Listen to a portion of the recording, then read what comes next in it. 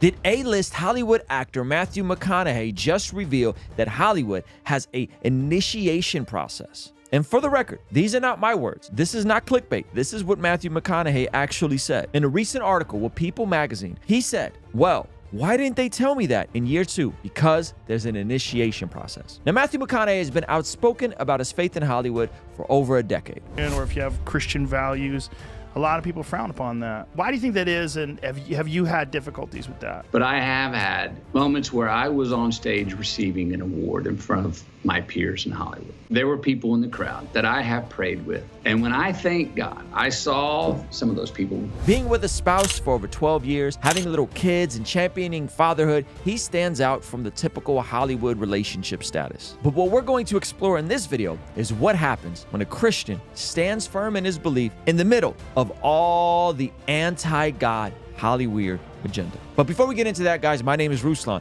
This channel exists to encourage, empower, and inspire people to live a life that blesses God. If you're new here, or if you're not new here, please do me a favor, hit that subscribe button, as a huge percentage of the people that watch this channel regularly are unfortunately not subscribed. All right, let's jump into this video. Now, before we get into what Matthew McConaughey said about this quote-unquote initiation process, let's rewind a few years back when Matthew McConaughey went on Joe Rogan and was asked, how does his faith play a role in the things he's dealing with in Hollywood? Have you encountered difficulty expressing this in Hollywood, particularly if you're a fundamentalist Christian or if you have Christian values?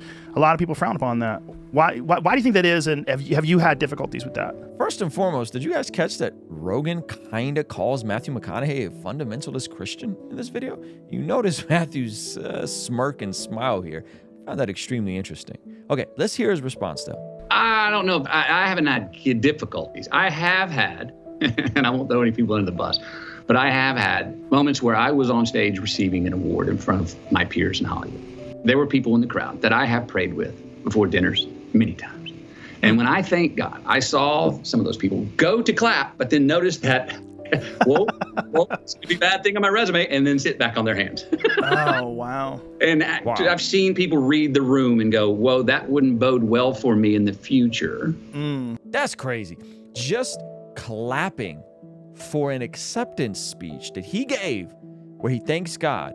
He's making a claim that some of these folks that were in the audience that he had privately prayed with were hesitant because it could potentially have a negative impact on their acting career. Now let's flash back to 2014 and examine the actual speech that he's referencing in this conversation with Joe Rogan. Okay, so this is him winning the Oscar for the Best Actor at the 2014 Oscar Awards. I want to thank Jean-Marc Vallée, our director, Jared Leto, Jennifer Garner, who I worked with daily. There's a few things, about 3 things to my account that I need each day. Now, first off, I want to thank God, because that's who I look up to. He's graced my life with opportunities that I know are not of my hand or any other human hand. The golf claps.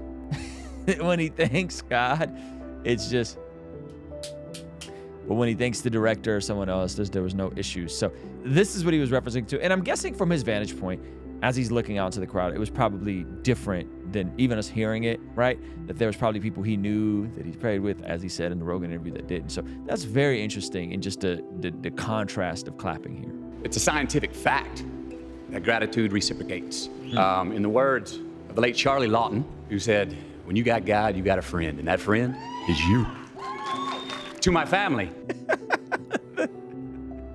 The hesitancy to clap is so obvious to me. It wasn't as bad as I thought it was going to be based on how he described it on Rogan. I thought it was going to be crickets, but it's definitely golf clap vibes. Now, in a moment, I'm going to share a Bible verse that I think absolutely encompasses what Matthew McConaughey is saying here. But before we get into that, I just want it to be known that this is not an endorsement of everything he's ever done. As in this exact article, he says that I, like anyone, had ups and downs. My star meter has been higher. My star meter has been lower. I've won Oscars. I've been arrested playing the bongos naked. He's referencing a time in 1999 where, following a noise complaint, officers, it says, entered his home and found him dancing naked with bongo drums, marijuana, and a bong on the coffee table. He declared his innocence, resisted arrest, and was taken to jail. I think Matthew would agree that, he has a past and he's gone through things, but it seems as of late, he's been fairly solid and consistent in his convictions and some of his proclamations about faith in God.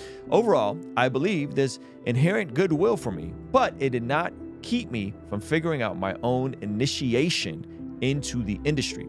There's a lot of things you learn 10 years after being in Hollywood. And you go, well, why didn't they tell me that in year 2? Because there's an initiation process. There just is. You can get tips, but you've got to figure out the BS. Cut the wheat from the chaff. So the figure of speech comes from Matthew 3, which is actually about Jesus before John baptizes. Check out Matthew chapter 3, verse 12. He, who's he? Jesus is ready to separate the chaff from the wheat with his winnowing fork.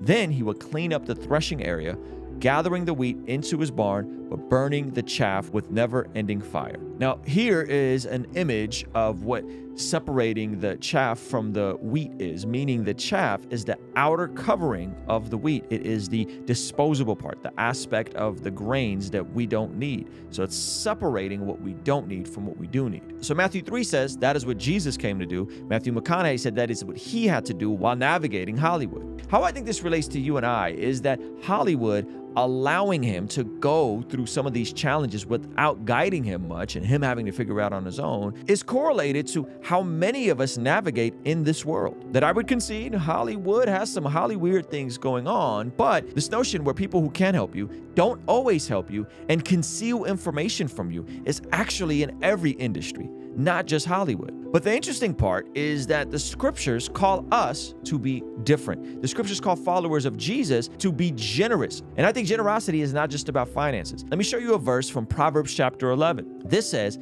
"Give freely and become more wealthy. Be stingy and lose everything. The generous will prosper. Those who refresh others will themselves be refreshed." It's interesting that verse 24 says to give freely and become more wealthy.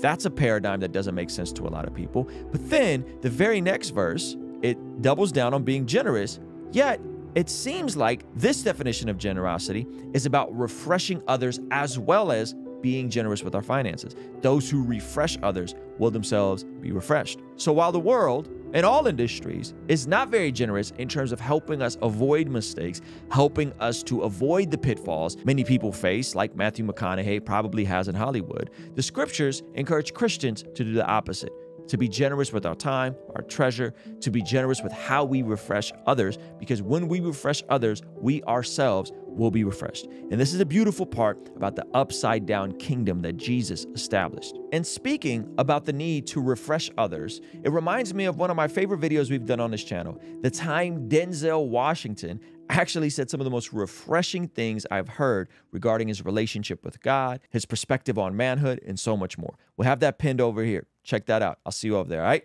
Peace.